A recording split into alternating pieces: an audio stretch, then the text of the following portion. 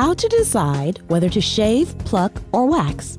If a recent glance in the mirror has revealed horror-level hairiness, this guide will help you get ready for swimsuit season without a silver bullet. You will need a budget, foresight, and honesty. Step 1. Consider your budget. Shaving is the least expensive option, while a salon visit for a wax can cost between $30 and $100. If you're bashful about baring your body, you might feel more comfortable shaving at home. Having a body wax at a salon is best for those that have no problem baring it all. Step 2. Plan your hair removal ahead of time. Shaving lasts for just a few days, while waxing and plucking will leave you fuzz-free for several weeks. Step 3. Assess your pain threshold. Everyone is different, but waxing and plucking make most people wince, especially the first time.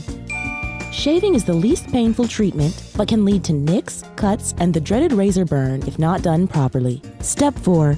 Save plucking for small areas with few hairs, like the brow or upper lip. Shaving and waxing are best for the legs, arms, and the chest. Now, admire your smooth skin. Did you know hypertrichosis, or werewolf syndrome, is characterized by excessive hair on the upper body and face and occurs in less than 1 in 1 billion births? How to avoid razor burn. Razor burn is very painful, but you can follow these simple steps to get a smooth shave without the irritating bumps and burn. You will need warm water, a washcloth, baby oil, shaving cream, a razor with multiple blades, a towel, and an aftershave cream or lotion or aloe vera gel. Optional, a shaving cream warmer. Step 1. Splash warm water on the areas you will be shaving. Shaving while showering opens pores and hair follicles, lessening the chance of razor burn. Step 2. Soak the washcloth in warm water, wring out any excess, and then add a few drops of baby oil to the center of the cloth. Step 3. Condition your skin by wiping it with a prepared washcloth. Step 4. Apply shaving cream to your skin. Warm shaving cream can help reduce razor burn. Step 5. Shave with a fresh razor blade to reduce abrasions and nicks. Use short strokes with minimal pressure, shave in the direction of hair growth, and rinse the blade between each stroke. Try not to go over the area over and over. Step 6. Rinse oil and cream from your skin using cold water and then pat dry. Step 7. Soothe your shaved skin with aftershave cream or lotion or aloe vera gel. Did you know? Archaeologists have found solid gold and copper razors in Egyptian tombs from the 4th millennium BCE. How to get rid of razor bumps. Razor bumps are the irritating and sometimes painful skin condition that can result from shaving, but there are ways to get rid of this painful and unsightly skin rash. You will need an aftershave product containing lidocaine, a bacitracin-based ointment or diaper rash cream, and soft clothes.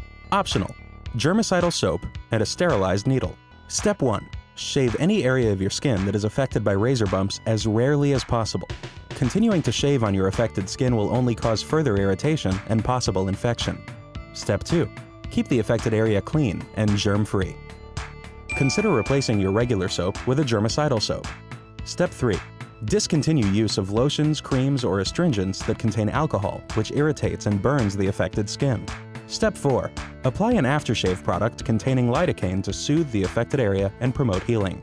Use a sterilized needle to gently release the embedded hair shaft in each bump. Apply a bacitracin-based ointment to prevent infection. Step 5. Apply a bacitracin-based ointment such as Neosporin or any diaper rash cream. This will prevent infection and promote faster healing. Step 6. Wear soft, gentle clothing until the affected area is healed to avoid friction and further irritation. Did you know? The condition of a woman having excessive body hair is called hirsutism. How to manscape. You can't be a metrosexual unless you know how to manscape. That is, remove body hair from your chest and back. You will need a method of hair removal, a manicurist-pedicurist, nose clippers, tweezers, and moisturizer. Optional, stoicism. Step 1. Consider your hair removal options. Choices include shaving, depilatories, waxing, electrolysis, and laser hair removal. The last two are the most expensive. Step 2. Consider shaving, which is the least complicated method. If you don't want to use a razor, use electric hair clippers. Start on a long setting and go shorter until you're satisfied. If you're using a razor, use shaving cream to reduce cuts and avoid razor burn. Step 3. Consider depilatories, which are hair removal creams that are applied to the skin. When they're wiped off, the hair comes off too. Using them is almost as easy as shaving, and the hair doesn't grow back as quickly. Step 4. Ponder your tolerance for pain.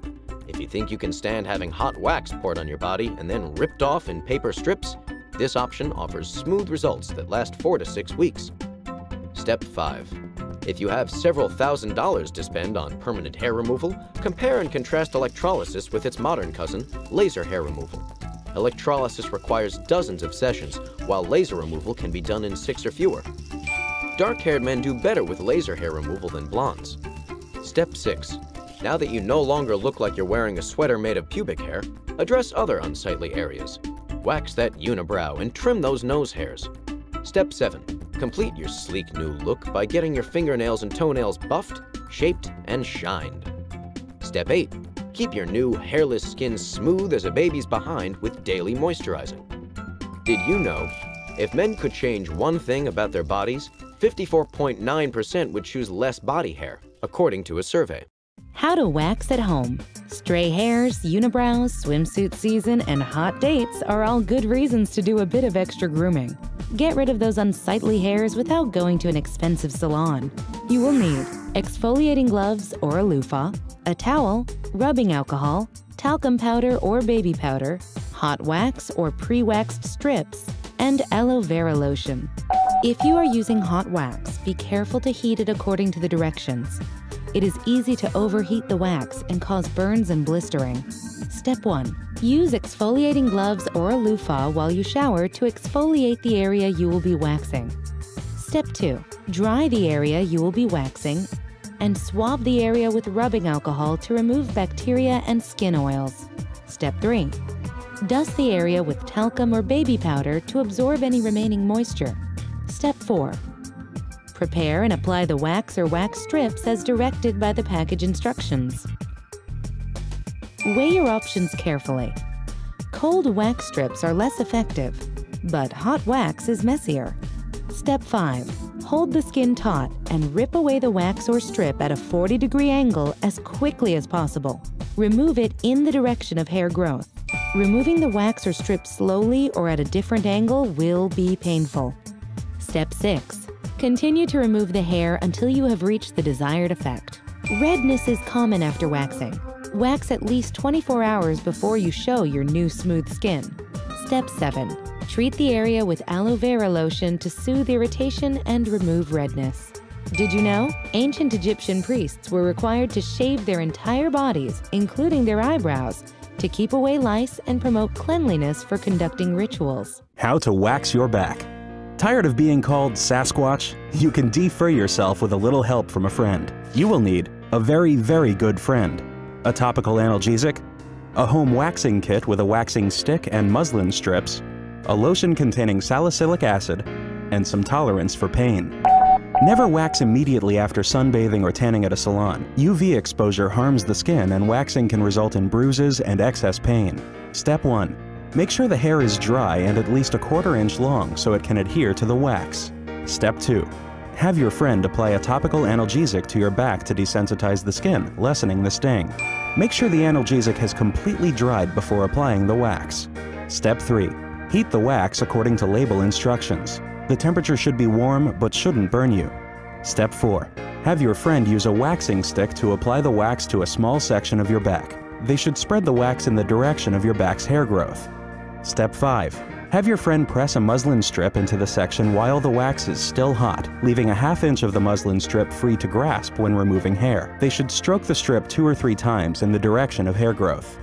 Step 6. Have your friend quickly peel the strip back in one swift motion in the opposite direction of hair growth. Pull the strip close to the skin as possible. Don't pull straight up, which is more painful and not as effective at removing hair. Step 7. Your friend should continue to wax the hair in small sections until it's all gone. Step 8. Apply a lotion containing salicylic acid to avoid ingrown hairs. Now take your friend to lunch to show them your appreciation while you show off your sleek back. Did you know? Actor Steve Carell's body wax scene in The 40-Year-Old Virgin was real and filmed in one take. How to shave your face. Should you skip shaving and save yourself from potential razor burn? Or should you get a nice close shave and save a loved one from certain whisker burn? Learn to shave correctly, and you'll solve this burning question to everyone's satisfaction. You will need warm water, a razor, shaving cream, a mirror, a sink or basin, cool water, a towel, and the aftershave lotion or moisturizer of your choice. Optional: a washcloth, a styptic pencil, and some tissue or toilet paper. Step 1. Fill your sink or basin halfway with warm water. Step 2. Wet a washcloth with warm water and hold it to your face for a few minutes to soften the hair and open up your skin's pores. If you don't have a few minutes to spare, just wet your face directly with warm water. It's better than nothing. Step 3. Check to see if the blade on your razor is fresh. If not, replace it. Shaving with a dull blade increases your chances of cutting yourself. Step 4. Squirt a small amount of shaving cream into your palm, and using the fingers of your other hand, spread it evenly over your stubble. Watch what you're doing in the mirror. Step 5. Concentrating on one side of your face, start near your sideburns and slowly drag the razor downward in the direction your facial hair grows. Use light but firm pressure. Shaving against the natural direction of your facial hair can cause razor burn and ingrown hairs. Step 6. After every few strokes, rinse off your blade in the sink to keep it from getting clogged with hair. Continue shaving, and when you've finished one side from your ear to your jawline, move to the other side of your face. Step 7. When you've finished both sides, tackle the trickier spots, your chin and neck. Shave more slowly and carefully in these areas, stretching your skin with one hand while shaving with the other. If you cut yourself, use a styptic pencil to stop the bleeding. If you don't have one, press a small piece of tissue or toilet paper onto the cut. Step 8. Shave the remaining areas above and below your lips. For a closer shave, contort your mouth as needed. Step 9. Check to see if you've missed any spots in your face, especially just under your jawline. If so, go back and shave them. You may want to reapply some shaving cream. Step 10. Rinse your face with cool water and remove any remaining shaving cream. Then pat your face dry with a towel. Step 11. Apply aftershave or moisturizer to revitalize your traumatized skin. Now go get 'em, handsome. Did you know? Some cave paintings depict ancient man removing facial hair by using 2 seashells as tweezers.